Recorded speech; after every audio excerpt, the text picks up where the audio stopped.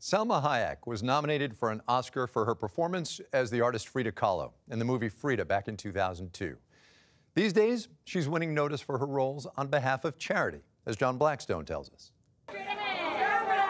Last night in Los Angeles, UNICEF, the United Nations Children's Fund, honored Salma Hayek with the Danny Kaye Humanitarian Award. And it takes so little to make big changes.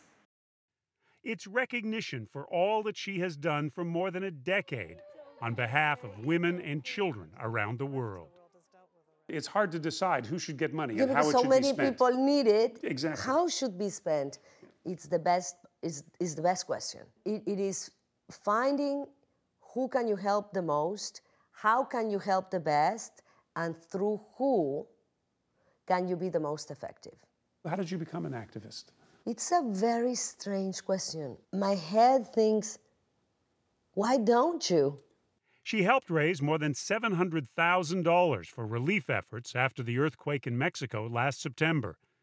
In 2015, she visited Syrian refugees in Lebanon. And in 2008, here she is in Sierra Leone, where tetanus was a leading cause of death among mothers and babies. During the trip, a 15-year-old mother approached her with a hungry baby just a few days old. I have no milk, I have no money, I have no food to give him, I have nothing. And she was sobbing. And I said, I've got milk. Because I had left my child for the first time and I was weaning her from breastfeeding and I had milk. And there was a lot of people that were upset I did that. But there were many as well who said, thank God. You may have saved a life, right? Yeah. Salma Hayek was born in Mexico in 1966. Her father, of Lebanese descent, was an oil company executive. Her mother, Mexican and Spanish, was an opera singer. At the age of 5, Salma would sit in front of the pink window in her home. Sometimes I would play. Sometimes I would just look out this window and come up with stories and come up with scenarios of what my life would be and make myself cry on my own. It was my place where I would play with my imagination. When did acting enter your mind? Acting entered my mind, and then I was embarrassed to say I want to be an actress. But she says she somehow found the courage. And after appearing in popular Mexican soap operas, telenovelas, she came to Los Angeles at the age of 24 and studied acting.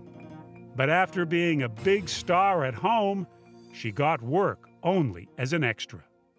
At the time, it seemed like there was no chance to succeed,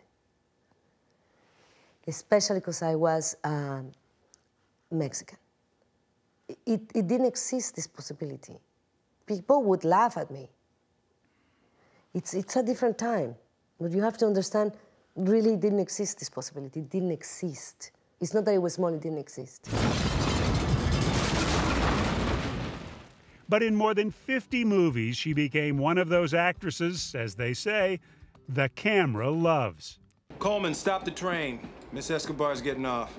Who the hell's Miss Escobar? I'm a frightened, starving, half-naked young woman who only wants to find her father. It may be that her portrayal of the Mexican painter Frida Kahlo created the most attention. If you think I'm going to sleep with you just because you've taken me under your wing, you're wrong. She produced the movie and also earned an Academy Award nomination as Best Actress. Something inside of me just knew I had to do that one. It was an obsession. It was an obsession. So you had to work for 8 years? 8 years. To get it off the ground? Yes. She made headlines in December with a New York Times op-ed piece about the price she paid to work on Frida with producer Harvey Weinstein, which she wrote involved many inappropriate sexual demands, charges Weinstein has denied. But that essay helped to propel a movement. And the most exciting part for me is that when the world saw all these women that are so visible, because it's Hollywood, coming together and say, hey guys, this is not okay. We take the power in our hands to say, this stops now. In 2009, she married François-Henri Pinault, the French billionaire, whose company, Kering, includes such luxury brands as Gucci, Yves Saint Laurent, and Stella McCartney. Her name is Diva. Diva. Mm-hmm. And today, Salma Hayek Pinault is busier than ever. Her production company, Ventana Rosa, named for that rose window she sat in front of as a child, is preparing 4 new movies and 5 new TV shows. I like to wake up every day and work. But I think I would die if I didn't have that in my life.